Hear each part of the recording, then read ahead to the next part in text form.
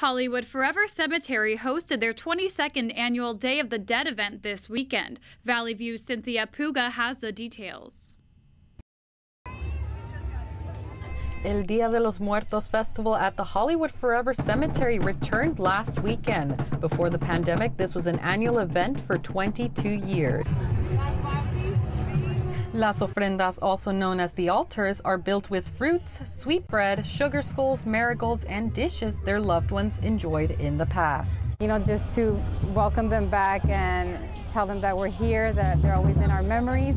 And it's just a celebration, a way to remember them in their joyful time. Many people get into the spirit by wearing a flower crown on their heads and painting their faces. Professional dancer Angeles Gonzalez says this was her first year attending the event. I love this event. It's the first time that I came here, but I'm so glad to be here. I came here with Cielito Lindo. It's a folkloric group from here, from California.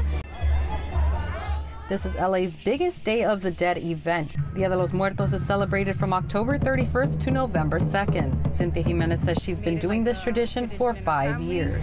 To create an altar at home, and then when she passed away, she's resting here now at Hollywood Forever, so we started participating in this big event.